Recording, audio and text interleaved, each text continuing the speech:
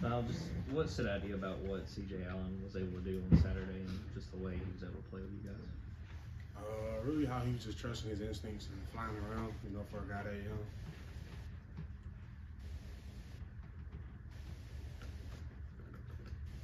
So, Smael, I've seen a couple of guys from Paulding County head to Tennessee. Was wondering if Tennessee was very much involved in your recruitment at all.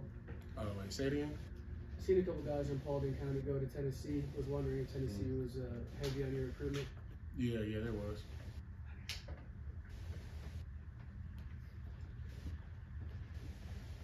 Smael, I know you're facing a Tennessee team with a really good run game, 3 different guys.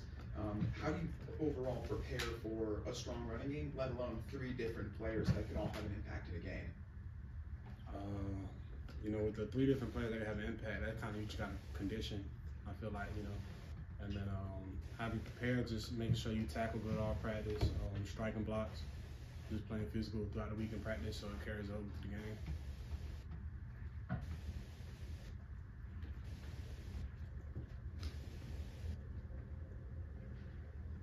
Getting pretty deep in your career now, have you formed many opinions like, you know, going to play at Tennessee, you know, what's tough there, what do you like about it, that kind of stuff?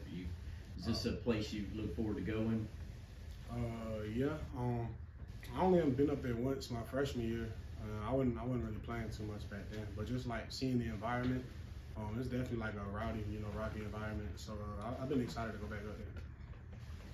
Yeah, going off of Chip's question, as someone who has been to Neyland and experienced the game day atmosphere, what advice have you given to the true freshman linebackers on what to expect of the environment? You know, we're really on the defensive side of the ball, so it's different. Whereas like we play offense, it would be like really loud and chaotic. But on the defensive side, you know, it's kind of quiet for their offense. So we're just gonna be able to communicate and stuff. So I feel like it's not really too much of a change on defense, I feel like, versus if we were on offense.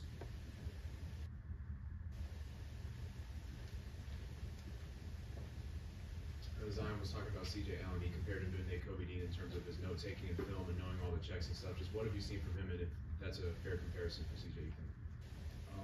I mean, I don't really want to compare nobody to nobody because then I kind of like leaves up real high expectations. But yeah, he do remind me a lot of Nakobe. Just like even like how he runs and stuff like that, and like how he moves around. It kind of like reminds me how Nakobe ran. So yeah, but yeah, CJ's real smart though. You know, he takes it real serious, like his preparation.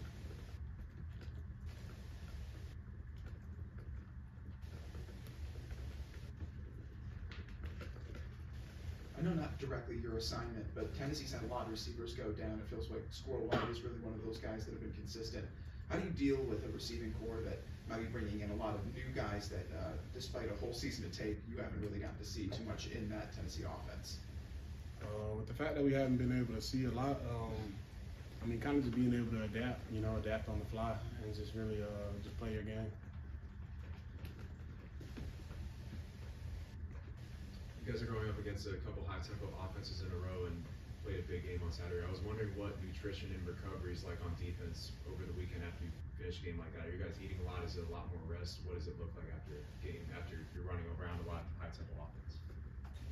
It kind of just depends on the person. Like when it comes to eating, like if you're one of those guys that kind of like gotta maintain your weight or got like you get too big throughout the season.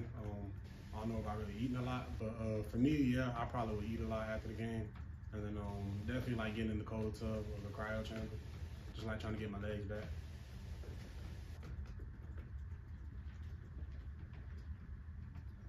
With guys like Pop going down and even Xavier Sori stepping away for a little bit, you know, it feels like you're kind of the last of that group and the last of the experienced group being around. How's it felt to really kind of be that one leader, you know, making sure you're calling plays and focusing on getting everybody set and really the technical details of running that defense? In the linebacker room, like no matter who's out there, it's never gonna be just one person like calling the defense. Like whenever Pop was out there, it was me and Pop like taking care of the halves of the fields. And then with me and CJ in there, or whenever it's me and Raylan in there, it's like I take care of this half, he take care of that half. So it's never just gonna be one person just calling the whole defense.